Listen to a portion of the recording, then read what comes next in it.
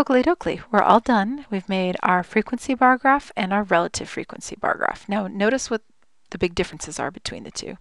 Oh, and for the record, I can kind of move this around. I can put this graph on top of that graph. I can kind of shove them over to the side if I want them out of my way. You can kind of scroll over and see them, that kind of thing. I forgot to add lines to those, so I could do that. Border. There we go. Got a border in there now. If you wanted one, you don't have to. As long as you have the bar graph up, and I'm sure your instructor and I would be very happy. Everything nicely labeled and all that stuff. All right, colors and lines, that's kind of more esoteric. Okay, so let's go back to the notes. There they are. Okay, so the mode is whichever category occurred the most frequently.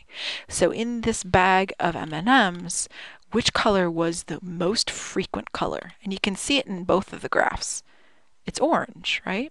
So orange, because that color occurred the most frequently.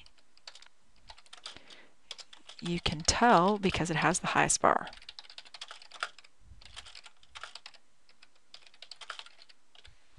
In the graphs, I should say.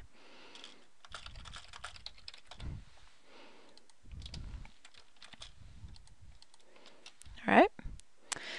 All right, now what is the big difference between a frequency and a relative frequency bar graph?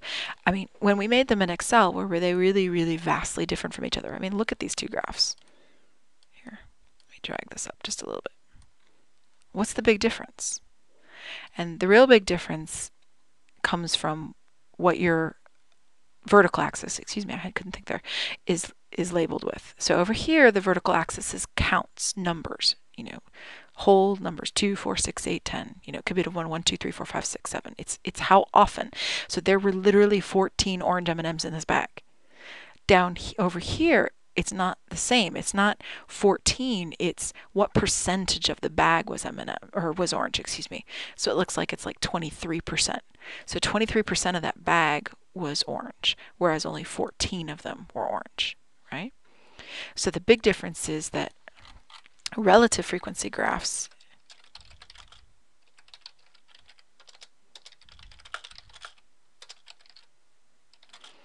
bar charts, bar graphs, whatever, use percents, i.e. decimals, relative frequency for the y-axis, the vertical axis. Oops, I ran out of space. There we go. Sorry, that's a little hard to read, but that's what.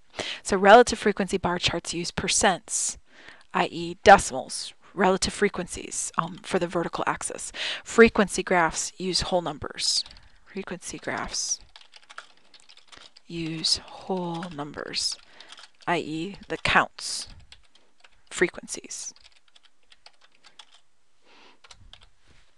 All right, done with that problem. And you've taken your first step into Excel. I hope it's been exciting for you. You've learned how to find these values with Excel, and you've learned how to make these graphs with Excel. So later on when you get projects where you have to make graphs, you'll be prepared for it, hypothetically speaking. All right, now we're going to make Pareto charts. Pareto charts are bar graphs, but the bars are drawn in decreasing order. All right, so let's go back in here. What we want to do, I'm going to do this a couple ways.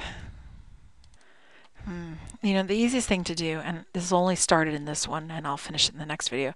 I'm going to highlight this table. I'm going to copy it. Control C, copy, or you can go up here, copy, and then I'll go down here and I'm going to paste it. Paste. Or Control V is how I do it. All right, now I'm going to put these in order. So I highlight this column right here.